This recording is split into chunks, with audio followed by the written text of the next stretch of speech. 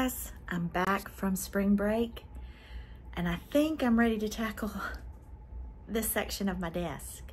Full disclosure, I actually cleared this all off in May last year when I did my Mania cleaning sweep, and I promised myself then I would not let it get like this again. But I don't know what it is. This is the dead zone. This is where when everything piles up around the house of my crafting stuff, I just put it here and say I'll get to it, and I don't. And I so want to use this space. And my husband so wants me to use this space instead of the dining room, the living room, the kitchen, and his office. So I'm gonna set my timer for an hour and I'm gonna see how much of this fabric and stuff I can get picked up. And we'll report back and see. Wish me luck. Okay guys, full disclosure, this is 15 minutes in, and though it's still a pile of stuff, we're starting to see the desk again. And before you think that I just reshuffled it, I did not. I am actually putting the fabric up or cutting it into little squares for backings. Found some just junk that could be thrown away, pieces, random pieces of paper, little bitty pieces of backer board that I keep, and then I wonder why. But look, there's some desk. Let's see what 15 more minutes does.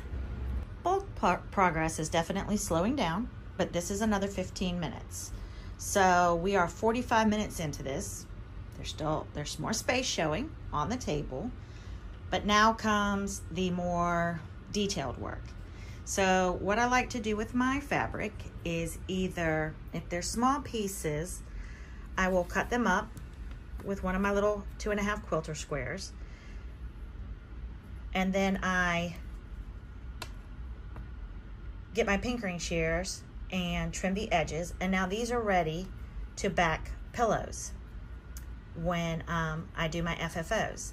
And I like to have these done when I can because it makes the FFO go faster. And I find that I put it off less when I can just go in and pick pieces and they're already done and just need to be stitched. With my bigger pieces, I fold them and iron them into 7x5 sections. And give me a second and I'll show you how I store all of my fabric. So I am fortunate enough to have a walk-in closet in my studio. And so my larger pieces of fabric I store on comic book boards. And I got this idea from Nicole Spohr and Carrie Tiger Lily. I love watching their videos. I love watching their fabric walls. And so when I started reorganizing last year, this is what I did. And then in the middle are kind of like my fat quarter bundles and smaller pieces. And these containers are actually for the refrigerator. And I got them at like Home Goods and Home Sense. They are by color, and then over here they're by season.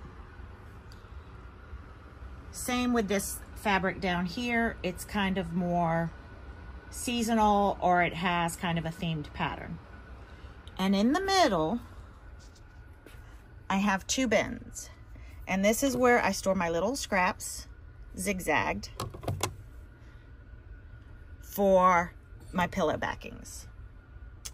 And then here is where I store all my felt that I cut up. I had those 8.5 by 11 sheets and I gave a lot away, but this is what I've kept of my felt. And then I have a small container that I've cut up of my scraps in square pieces as well. And then here's all of my fabric from Lady Dot Creates, that the velveteen that I have to find a place for. So that's why I was saying that now comes the tedious part of what is left on my desk, because they're not pieces that are big enough to put on the comic book board. And honestly, what's left isn't even big enough to fold up into these 7x5 pieces for here. So I'll probably be now cutting them up for my little patches for my pillows. But that's basically, hold on, I'll flip you, well, I'll stop and then I'll flip you around again. That's definitely going to take more than 15 minutes, but we're seeing the desk, and progress is progress. And as someone said once, how do you eat an elephant? One bite at a time. So that was an hour today. I've learned that 15 minutes a day is not enough for major cleanup. I think for keeping it tidy in the future, a good 15 or 30 minutes at the end of the day to put everything away, if I can start that habit, would be fabulous.